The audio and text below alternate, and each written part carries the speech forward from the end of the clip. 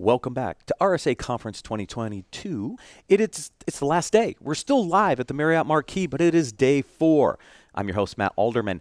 Joining me for this interview segment is Mark St. John. He is Senior Vice President of Product at LookingGlass Cyber. Mark, welcome. Oh, glad to be here. So you want to talk about attack surface monitoring. We've been already having this chat on the side as we were getting ready for this segment. Let's start with the foundation of why did you decide to go down the path of attack surface monitoring? I've seen lots of vendors entering this space. Mm-hmm. And what problem or challenge did you see, and why did you start to build out this capability? Well, for me, I have a background in incident response. So the big driver for me was always going on site in an incident with highly skilled engineers and people telling us, we don't know how they got in. It must have been somebody insanely sophisticated. And then come to find out it was always a server left in a closet, a DNS record pointing somewhere that was old that they didn't realize was still active. Just little basic things of hygiene, that didn't keeping up shop.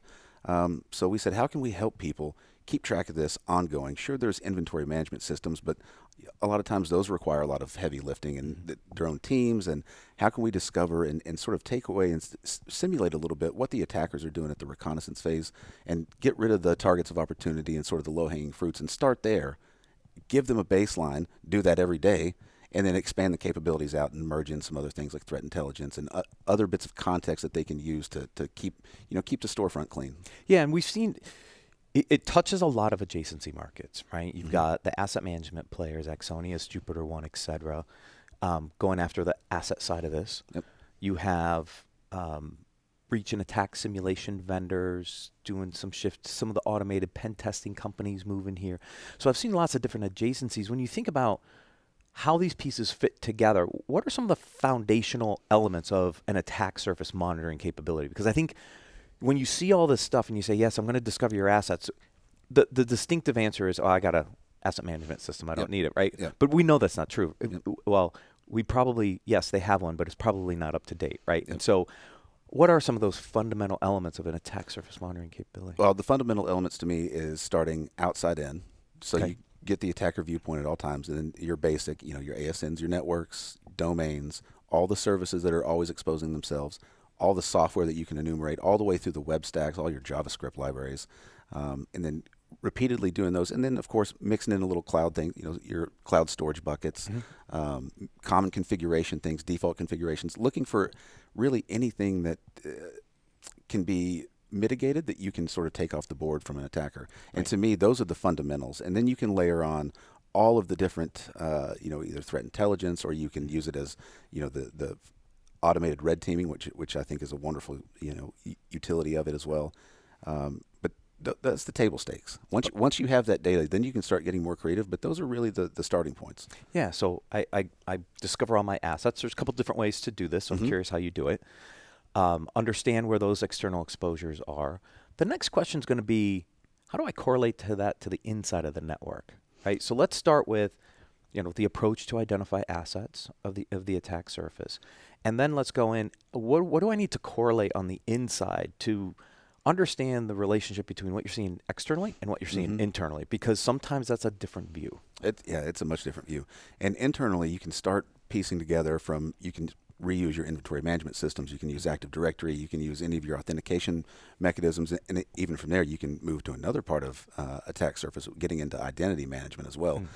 Moving back to intelligence, finding compromised credentials and getting those off the table. But, some people are using, network detection. You see products like Rumble out there using ARP to detect. You see people out there with scanners and agents, sometimes leveraging their EDR tooling as well for the inventory. So there's a lot of different ways to generate that data into a sort of single catalog as well. Got it. And then are you doing external scans to find that external footprint? Yes. Yeah. Yep. So you're scanning.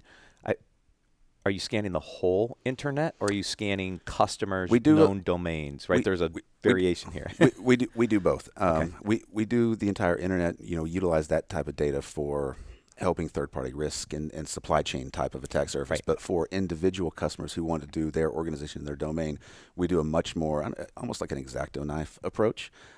Enumerate all the domains, subdomains, all your security certificates, all your registrar information, find any other info they've gotten, and then start your continuous scanning. Get your headless web browsers out. Throw different user agents at it, try to get all the different software libraries back, and then keep doing that over and over. Yeah, it reminds me of the early days of vuln management where you used Nmap to go map the network. Yep. And then once I knew what the assets were, then I could go out and do a vulnerability scan. It sounds kind of similar, Very right? similar. Yeah. Very similar. And I'm glad you brought that up, because it's a lot of people use attack surface management as a way to feed their vulnerability management program. Finding new assets, helping discover where they may or may not have the scanning capability pointed at, and then also fine-tuning, building a catalog of, this a web asset, using a web scanner against it versus, a different scanner, maybe even saving a little money on how they're utilizing their vulnerability tools. Maybe they're a little overzealous and just pointing it at wide networks. So I see it definitely as a way to feed vulnerability management. Got it. So as I think about use cases here, I identify, I'll call it a risk instead of a threat, okay, for a second. I've identified some risk based on my attack surface. The next evolution is, what do I do about it? So does this tie into incident response capabilities at LookingGlass Cyber? Is it SOAR workplace?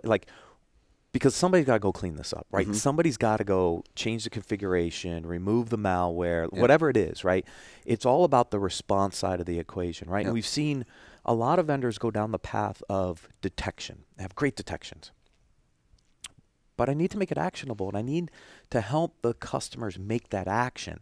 And we've seen the evolution of SIM and SOAR, and now XDR, and all the buzz terms around it. And, oh my gosh, my head spins. But what are those actions as you identify this data, and then how do you orchestrate those? Yeah, so I think the first action, the biggest one for me, is being able to answer questions. The big question of, now that we live in the era of the vulnerabilities and the exploits that seem to have their own marketing team, and it generates a huge hype. So you'll have a CISO say, "I need to know what I'm doing about the next, sneaky dragon." I'm just making that up, right? But you can make the data actionable by saying, okay, we have sneaky dragon targets this VPN product. We have it in these places. They're on these different versions, and you can have that data in seconds instead of having to task different teams to go find it. Right. So from there, you're answering a posture question. The second piece of that is, when they see those, how prevalent is it? What are the mitigation steps? Do we need to patch? Can you use threat intelligence to find out if the actors that are using it are even targeting our sector? Right. What's the probability of that? Yep. So it gives you a little leeway. I don't want to call it comfort, but it gives you a little more clarity to make decisions on how aggressive you need to be in taking the mitigation steps, whether it's patching or taking something offline, crippling a service for the sake of it. Right. And that's to me the biggest action piece. How it fits into detection, I don't really see those two overlaying a bit unless you're using that threat intelligence data, feeding your your sensors, your EDR, your XDR type of things. Doesn't really play so much in with attack surface management to me, other than using the data, the discovered asset data, to make sure that you have your tooling there, to make sure you have your XDR. Make sure you have your EDR running. Yep. Integrate the data into my SIM source / XDR, whatever that product's going to look like for you, so that you can then assign either a forensics or a remediation activity out of it, right? Yeah, because that is really the next step. Yep. Because as I talk to vendors in this space, it's always about, now what? I have the data, but now what? And when you think about Costa Rica for a second, right, and in the challenges they've struggled with, it's a lot of work when you don't have visibility into the data. But as soon as you see those indicators, how do you move quickly to resolve it? And I was talking to one of my CISO buddies. I'm interviewing him later today. I said, okay, if a box were compromised with Conti malware, what would you do as a CISO? He goes, strip it down to bare metal and start over. But that requires a team to go out and do it, because you can't automate that step. Well, maybe Intel vPro might be able to do it. Anyways, but that's kind of the step, right? And so I just try to think about how these products continue to create value for the customers, and how does it integrate with their existing investments? Because, these organizations have budgets. They're probably going to come under a little bit of tightening as the market slows down a little bit.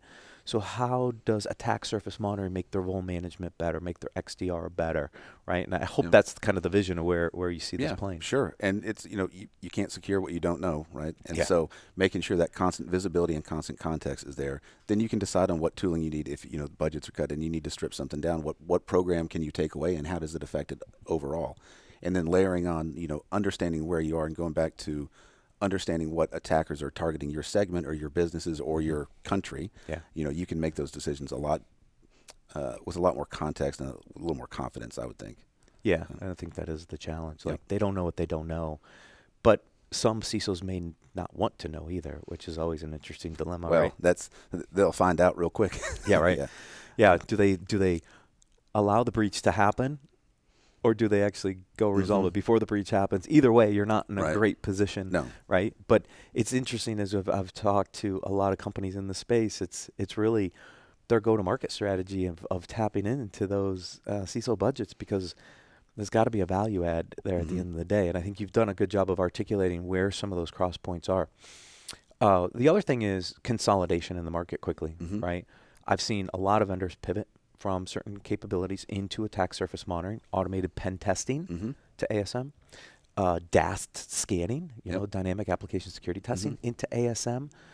I think there's going to be some consolidation here where automated pen testing with continuous controls monitoring / security validation, whatever you want to call it, attack surface monitoring, they start to come together. They provide more value together than three separate products. Yeah, absolutely. Yeah, what's your thoughts? Kind of what's your roadmap vision for that? I think that's definitely going to continue to be a player. I think the third-party risk management is going to continue to leverage more of attack surface management as well to feed that data and those insights. And I think we'll also start to see API security become a part of the attack surface management ecosystem, I should say. There's, just on the floor at RSA, you're seeing people do a lot of really interesting stuff already with API security and some of the discovery methodologies they're using. I think that'll get sucked up in pretty quick as well. Oh, interesting.